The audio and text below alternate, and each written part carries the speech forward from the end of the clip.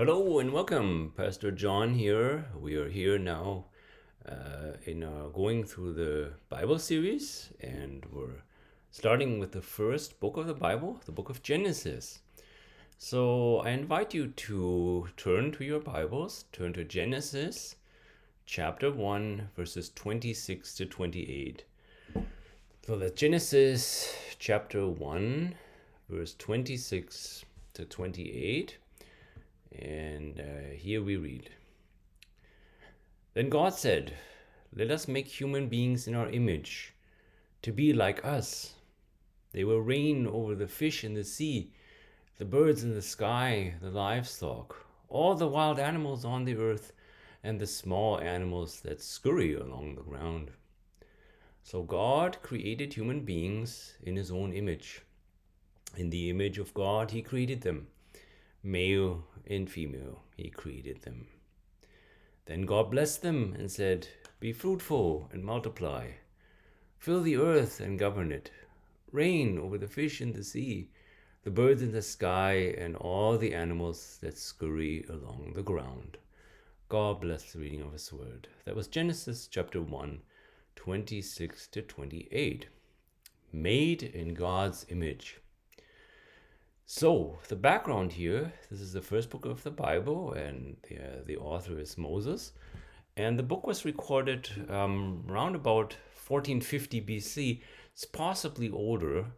And Moses records here for us the creation of all things and human beings, which took place a little bit further back in time.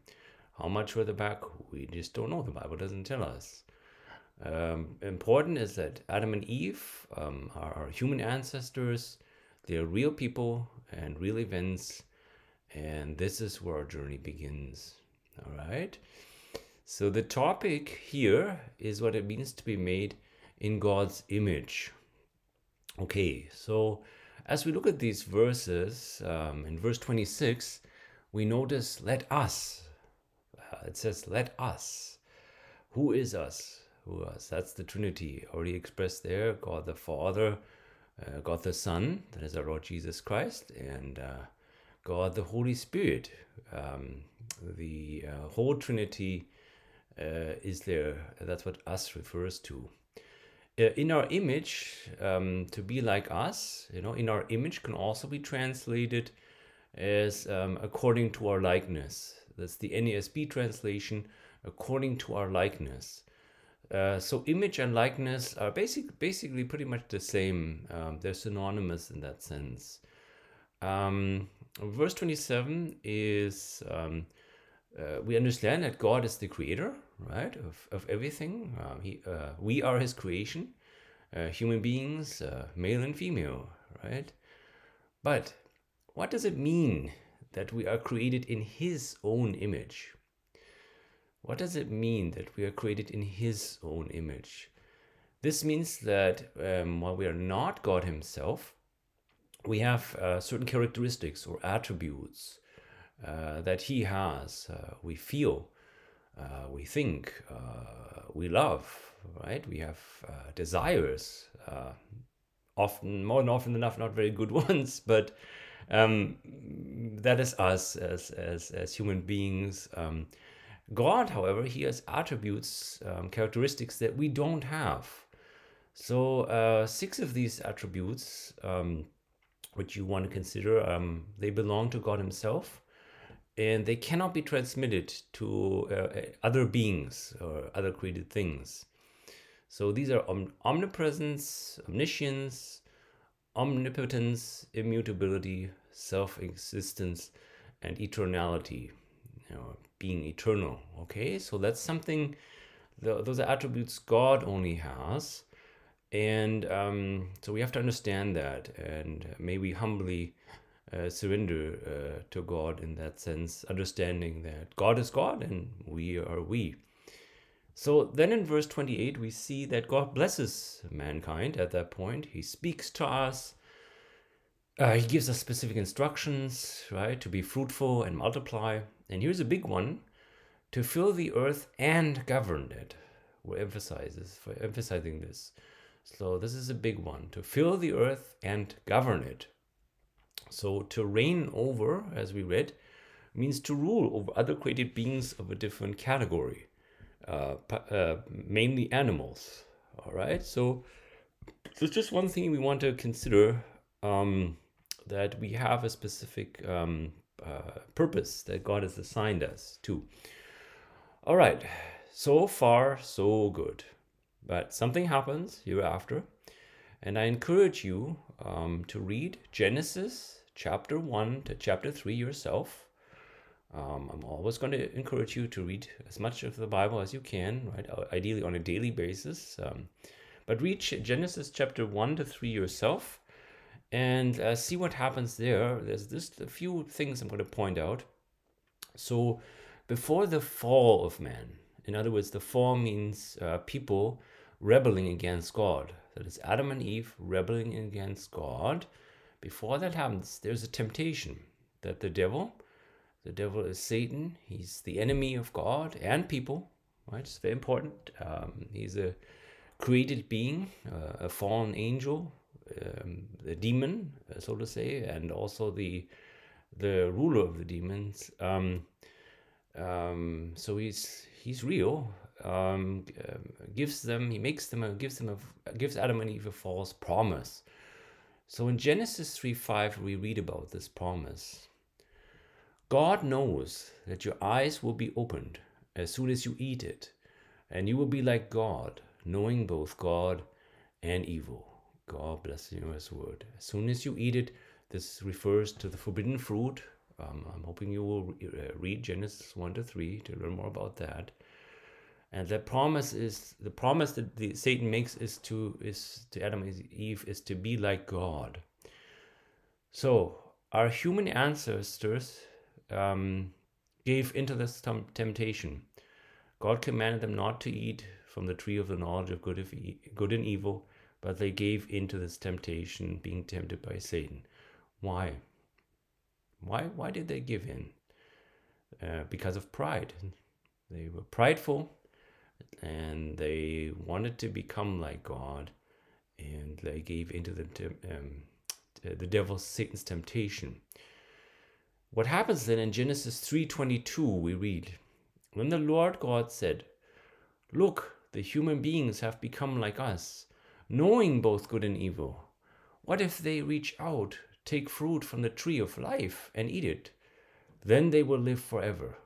God bless the universal word. So again, we have become like us, right? The Trinity is there. Our Lord Jesus Christ is there within the Trinity. And now they're forbidden to eat from the tree of life. There were two trees: the tree of the knowledge of good and evil, and the tree of life in the Garden of Eden. And so God then prevents them and casts them, Adam and Eve, out of the Garden of Eden. So that is the fall of mankind, which we know as the fall, right? The fall of mankind. What I want to point out here to you is the results. And so what are the results of this outcome? So all of us, every person, we're all born with a sin nature, and we have a sinful inclination to do evil. So not only that, so in other words, by default, we're enemies of God, we're broken sinners. There's nothing good in us that can be redeemed in our own strength. And our inclination is, due to our sin nature, is to do evil and evil only.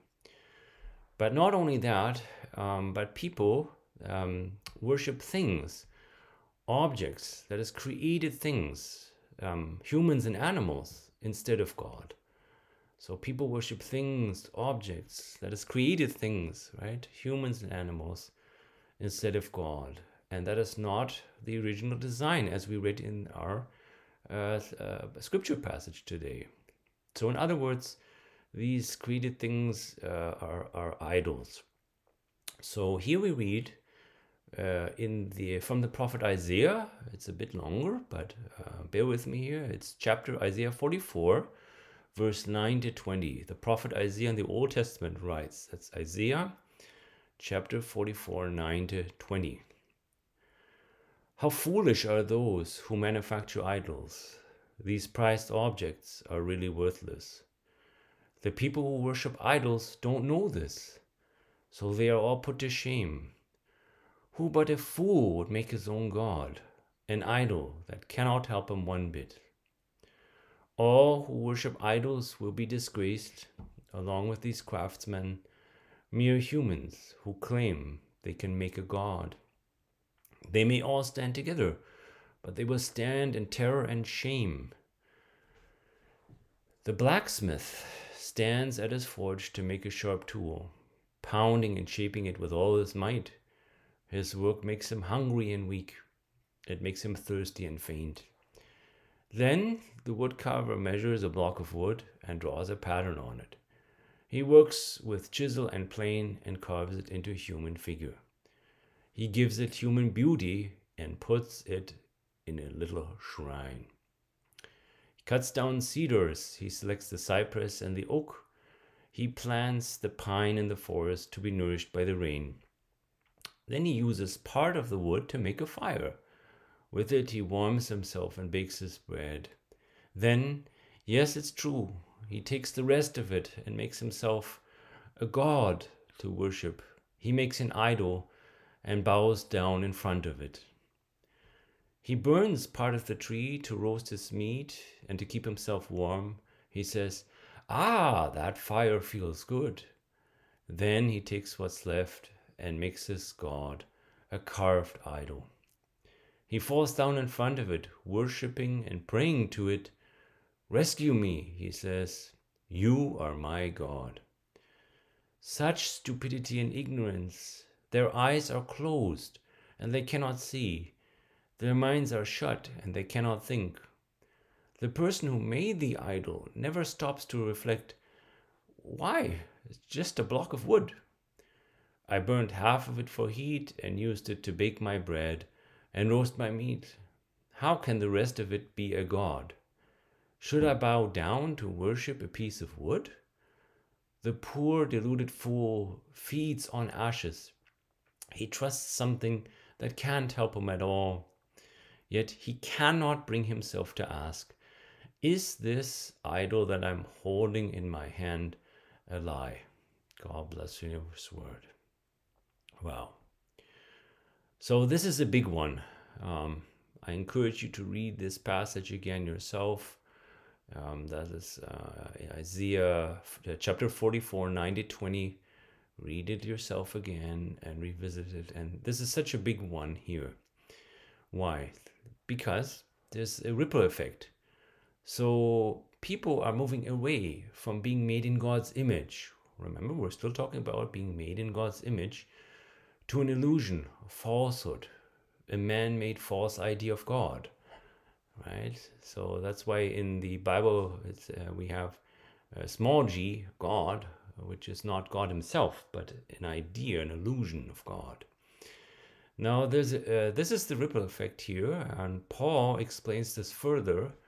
So this rebellion of God continues as we read in Paul writing Romans chapter 1, verses 20-23. Romans chapter 1, verses 20-23. I encourage you to flip to it, flip open. And we're going to read that together. Very important passage. So, Romans chapter 1, 20-23. For ever since the world was created, people have seen the earth and sky. Through everything God made, they can clearly see his invisible qualities, his eternal power and divine nature. So they have no excuse for not knowing God. Yes, they knew God, but they would not worship him as God or even give him thanks. And they began to think up foolish ideas of what God was like. As a result, their minds became dark and confused. Claiming to be wise, they instead became utter fools. And instead of worshipping the glorious, ever-living God, they worship idols made to look like mere people and birds and animals and reptiles. God bless you in this word. So, to say it differently, people create their own God, with a small g, and are by default under the influence of Satan, the devil, that is enemies of God. And that's very important to understand here. And so there's the enemy, Satan, is blinding people's hearts and minds. So, okay, so what does this mean for you and me? How does this apply to you? It means that God did not leave us in this fallen, hopeless, and sinful condition, but he comes himself as God in the flesh, that is namely our Lord Jesus Christ, to atone for, that is to die for our sins, so that we can be reconciled to God again, right? So to reverse the effects of the fall. So Jesus himself restores us back into a personal relationship with God. And so we read, Paul reminds us of this, being restored back into a personal relationship with God in 2 Corinthians, second book of Corinthians, chapter 5, 14 to 17. Since we believe that Christ died for all, we also believe that we have all died to our old life. He died for everyone, so that those who receive his new life will no longer live for themselves. Instead, they will live for Christ, who died and was raised for them. So we have stopped evaluating others from a human point of view. At one time, we thought of Christ merely from a human point of view. How differently we know him now. This means that anyone who belongs to Christ has become a new person. The old life is gone, a new life has begun. God bless the reading of his word. So this means that we are called back to God through Jesus Christ, who accomplished for us what we could never do in our own ability or strength. There's not enough good deeds we can do apart from our relationship with Jesus, with a repentant heart and letting Jesus live in and through our hearts and lives. There's nothing we can do. It's Jesus himself who restores our broken relationship with God. Yeah. So Jesus intercedes for us and mediates before an almighty, all-powerful, absolutely holy God. Remember the Trinity? So I mentioned there is no other way but to be reconciled to God through Jesus. Jesus makes this clear in John 14:6, where Jesus says, I am the way, the truth, and the life. Nobody comes to the Father but through me. And John 15:5, apart from me, you can do nothing. God bless you in his word. So this is absolute truth. God confirms Christ's sacrifice on our behalf through the event of the resurrection. And if you're interested in history, for example, there's even historical evidence for the resurrection. That's basically 4 parts. Jesus died and was buried. Then there's the empty tomb. Then there's the belief of the apostles and the conversion of Paul when Saul became Paul. So those are some historical pieces of evidence for the resurrection. There's more, but those are just a few things to consider. However, and this is important, big one, believing in Christ is more than just accepting facts. As the Bible tells us, Jesus tells us, my sheep listen to my voice. I know them and they follow me. I give them eternal life and they will never perish. No one can snatch them away from me. God bless the reading of his word. That's John 10:27 to 28. I'll read it. That one I'm going to repeat one more time here. Jesus says, my sheep listen to my voice. I know them and they follow me. I give them eternal life and they will never perish. No one can snatch them away from me. All right, God bless you in his word. So what are you going to do? So since Christ gave his own life instead of us, we have to surrender to him with repentant, obedient hearts and believe in him. And also consider Jesus, as you know or may know, died. He was crucified on a cross, and died on a cross. Why did Jesus freely give up his life to die on a cross? Why did Jesus freely give up his life to die on a cross? Because Jesus loves you and me. So what that means is, right, and thank you, Lord Jesus, praise be the Lord. So what that means is to keep your Bible open daily, right? Learn more about Jesus, stay close to him in prayer and praise, and also understand that the Christian life is it's not an easy walk. It's filled with hardship and persecution. There's pain and suffering, right? Doesn't matter what anybody else tells you or teaches you. There's persecution, there's the temptation to give in to compromise with the world and the falsehood and the emptiness and the enemies, the devil, Satan's lies, right? So the Christian life is challenging, and it's important to understand that. However, understand that as you continue your walk of faith with Jesus, that it is Jesus who not just initiates, he begins your faith in him, but he also completes this. He's the author and perfecter. He's the author and finisher of our faith. How that all works together, well, the Bible tells us a little bit, but we don't understand everything. But he does it. He does help us in ways that may not be what you or I or what we expect. Yet, as believer, we have his faithful promises.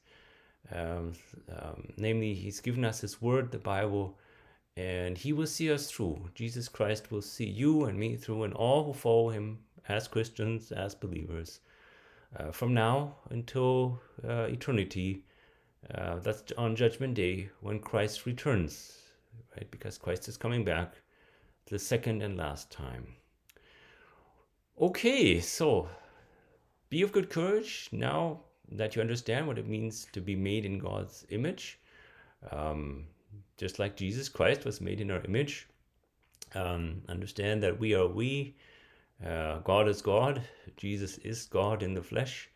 And so it only makes sense to turn to him and surrender to him. So something to think about. Revisit the verses.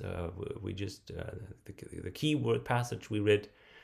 And keep on exploring and reading.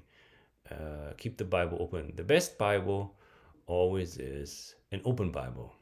So until next time, may God bless you and keep you.